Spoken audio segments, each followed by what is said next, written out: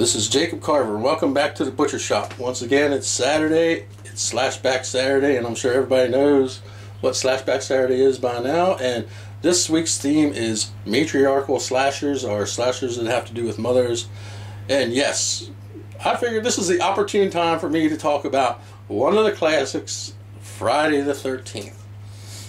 And here's my opinion on Friday the 13th. And I don't have to give a synopsis or anything, because I'm sure every fucking horror fan out there knows what Friday the 13th, Jason and all that shit. I'm sure everybody knows. So I'm not going to go into that. I'm just going to tell you what I think about Friday the 13th.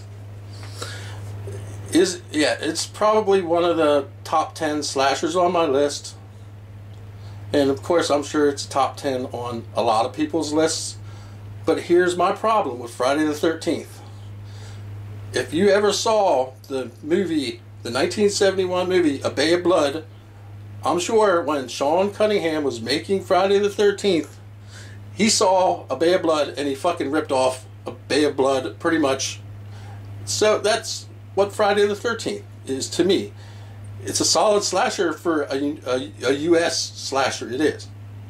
But there's a lot of the kills in Friday the 13th that simulate kills that are pretty much exactly the same from A Bay of Blood. And to me, that kind of is a cop-out. I'm pretty sure when he had the original gimmick title for Friday the 13th, he'd say, oh yeah, I saw A Bay of Blood, so I'm just going to rip it off. And back in the 80s, no one probably had access to movies like A Bay of Blood. But yeah, over the time of the release of video stores and videos, you could get access to those kind of movies and watch them. And so, yeah, I mean, the effects in Friday the 13th are fucking top notch because they're done by Tom Savini. And you know, that's the cool thing about it. And yes, this movie does feature a mother. And for those who haven't seen it, I'm not going to spoil the mom part of the thing, but it's still on my top 10 list of slasher movies because it is a solid movie. It won't be my number one. That's Maniac for people that watch my channel. Everybody knows that. But this is probably around maybe 5 on my list.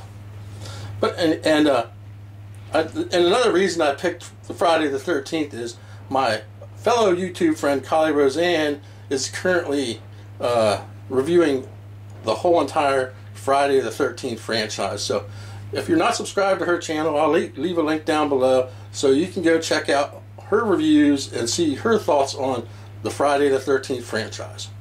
So this has been Jacob Carver. Until the next time, let the blood run red.